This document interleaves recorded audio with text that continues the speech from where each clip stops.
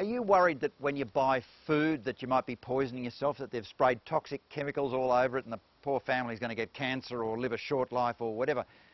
If you are, you need a good book that enables you to grow produce, really good, clean organic produce at home. You can do that. My new book, The Lazy Gardener, deals with all that and also looks at the environment. We all want to do our bit for the environment, but quite frankly, there's a lot of crap out there put out by a lot of these environmental groups where nobody's really watching them to see that they actually say true things or things that work. So what I've got in the book, The Lazy Gardener, is a real simple look how to get a great garden, how to feed the family organically and how to keep them healthy. How to look after your local environment and to keep that really healthy too. To do your bit for the planet, but in easy ways where quite frankly you're probably at the beach or at the racetrack or the club or wherever it is you go and the garden is looking after itself.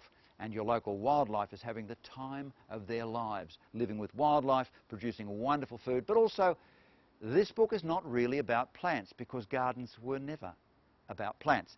They're about people. Lovely old ladies that have magic in their gardens where the fairies visit and the grandchildren come along and they have magical moments with perfume plants and fairies hiding behind leaves and all that sort of stuff. Wonderful romantic gardens for young folks. Gardens full of memories, plants perhaps that were grown from somebody who's since passed on.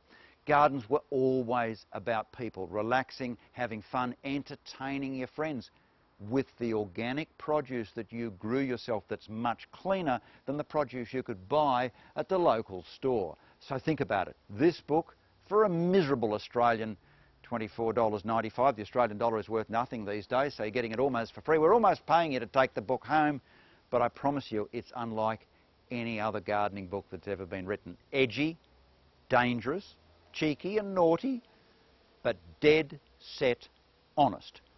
Applied science, common sense and a fun way of life, and you can be somewhere else, not stuck in the bloody garden. The book is called The Lazy Gardener by me, Don Burke.